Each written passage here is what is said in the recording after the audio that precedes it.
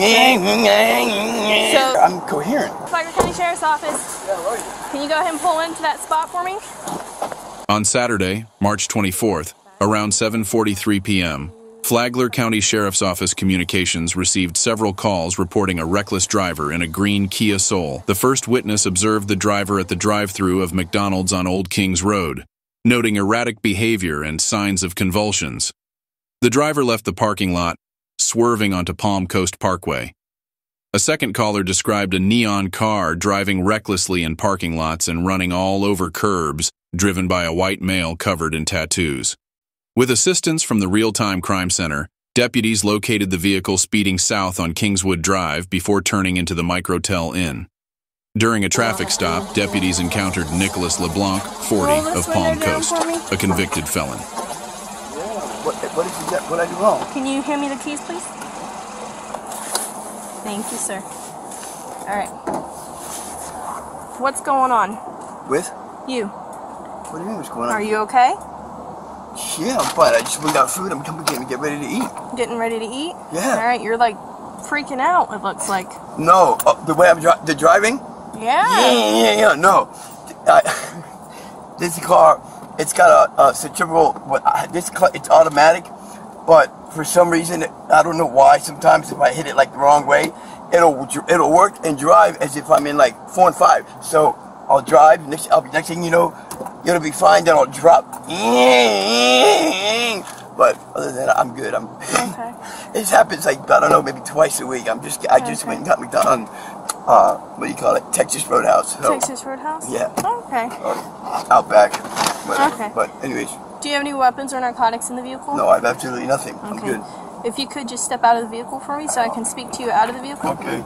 Thank you. I'm trying to figure out why, I mean, yeah, I why I'm being, asked a question. Or, Okay, I'll tell you.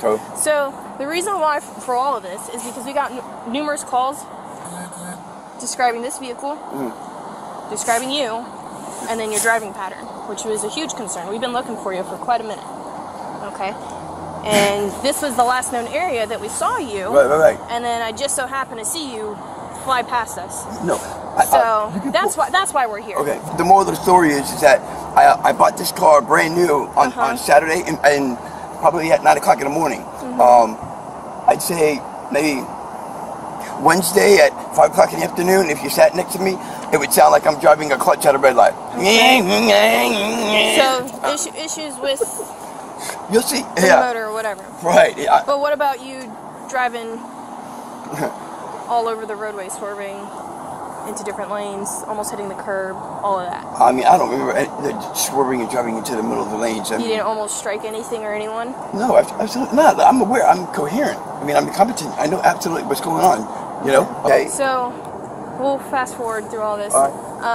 You understand our concern, correct? No, and absolutely. why we're out here? I mean, yeah, absolutely. I would. It would be one thing that if you came up and questioned me, and I gave you absolutely the total opposite of your answers, then it would be like, okay, you know what? Look, 99.9% the accusations or whatever you got on the call that are made against him, we have to go full force. So you coming out and talking to me gives me an opportunity to explain to you, hey, look why. So furthermore, I'd like to give you more opportunities. I'm now going to be conducting a DUI investigation. Okay. Are you willing to perform standardized field sobriety exercises? Yeah, absolutely. Yeah? Okay. Let's step over here.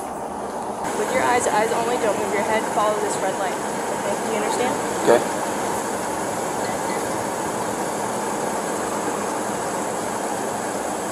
Don't move your head. Okay. Look straight. All right. Look straight. Go ahead.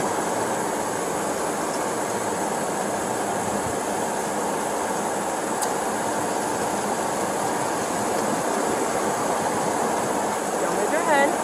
No, I don't think mine's doing at all. I think I'm doing a pretty damn good job with my eyes looking just right at it. 1, 2, 3, 4, 5, 6, 7, 8, 9.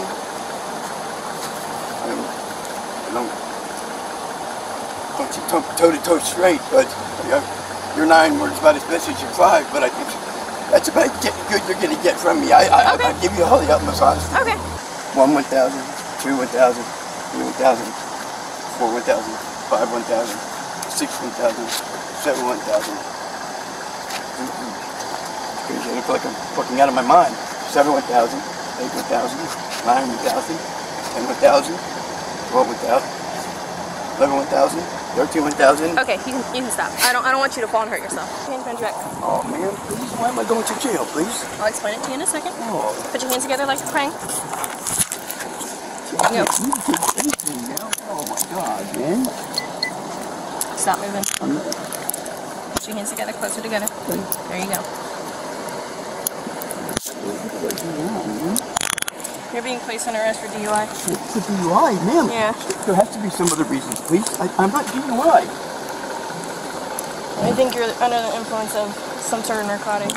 LeBlanc denied drug use, but exhibited unusual behavior and failed field sobriety tests. He was arrested for driving under the influence. A search of his vehicle uncovered a prescription pill bottle containing a white powdery substance, identified as fentanyl.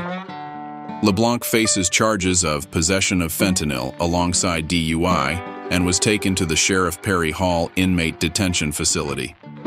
He declined further testing and is held on $5,000 bond. LeBlanc's criminal history in Flagler County dates to 2009, including a 1-year prison term in 2015 for grand theft and cocaine possession, and a 3-year sentence in 2021 for burglary, methamphetamine possession, and felonious firearm possession following a reportedly accidental shooting that severely injured a woman. He was released on November 29, 2023. "This guy learned nothing from his time behind bars," said Sheriff Staley.